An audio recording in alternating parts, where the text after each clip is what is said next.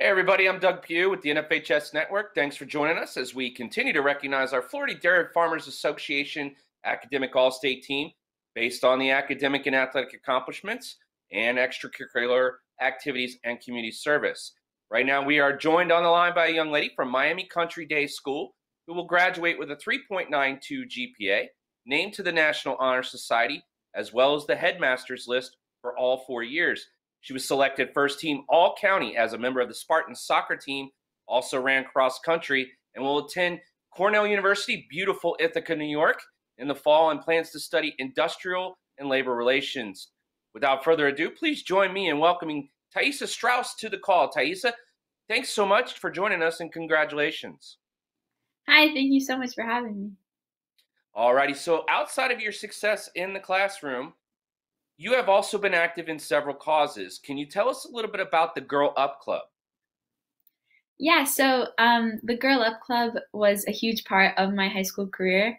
So Girl Up, which is a play on words of the phrase man up, we kind of just fought for female empowerment and women's rights and brought women's issues to light in our school community in any way that we could.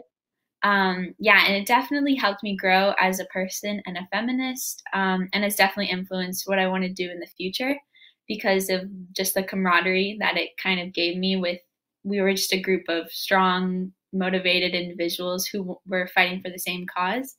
Yeah, so we spent a lot of time like discussing national and global women's issues, but also kind of did what we could on the smaller scale, like raising money and going to volunteer at the local women's shelter, Lotus House, and producing videos for women empowerment in our local community where we asked people who their favorite fictional female character was or a woman in their life that inspired them. And we also just held many discussions on women's issues so we could bring those to light. And as mentioned, you're going to Cornell. Why Cornell?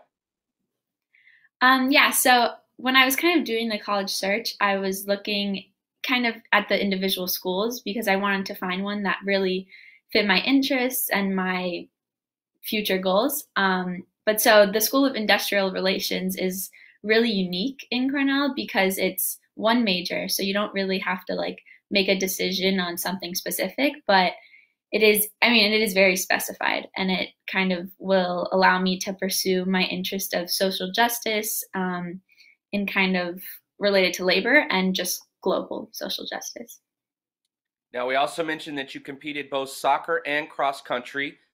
Do you have a favorite of the two? And what were some of the lessons that you learned that you're going to be able to take with you to the next level? I would have to say that soccer is my favorite just because I've been playing it since I think I was like 6, and it was just a really big part of my life. But I mean, both were, and both taught me an infinite number of lessons. And I'm so grateful to, my coaches and my teammates that helped me along the way. But I would have to say that cross country specifically taught me really the importance of mental strength. You ask any runners like what to do when your body's failing you, and like when your ankle hurts or you feel like you can't breathe, and they'll just say, like, in order to endure, you have to rely on the strength that is in your mind. So I think I'll definitely carry that with me into my future career and just all aspects of my life. But soccer, I think as a defender, I really, you have the advantage of being able to see the field at a better angle than like a midfielder or forward. So I think I learned to anticipate the movements of others and kind of read others. So I think I'll definitely carry this skill, and it taught me the importance of that. I think I'll definitely carry that with me. Yeah, playing defense in the back of on a soccer squad is a lot like having, playing safety, and you've got the whole field in front of you. You got to make decisions. It's a little bit more, it's more proactionary than reactionary, but people don't really give it that credit. So I can see where you would, kind of fall into that as a decision maker yourself. Now, you're a self-proclaimed quote master. Can you give us your favorite inspirational quote? Yeah, so my favorite inspirational quote is I am building a fire, and every day I train, I add more fuel. At just the right moment, I light the match by Mia Hamm. But yeah, so that's my favorite just because, it shows the importance of work ethic, which is just a huge thing that I preach.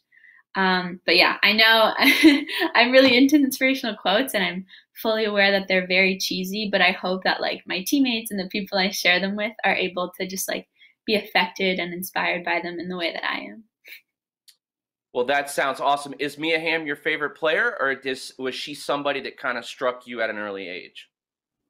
I think a little bit of both. I think she's tied with Megan Rapinoe, but I would have to say that both of them are kind of tied for that.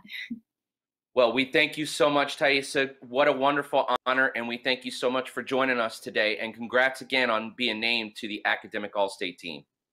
Thank you so much. All righty.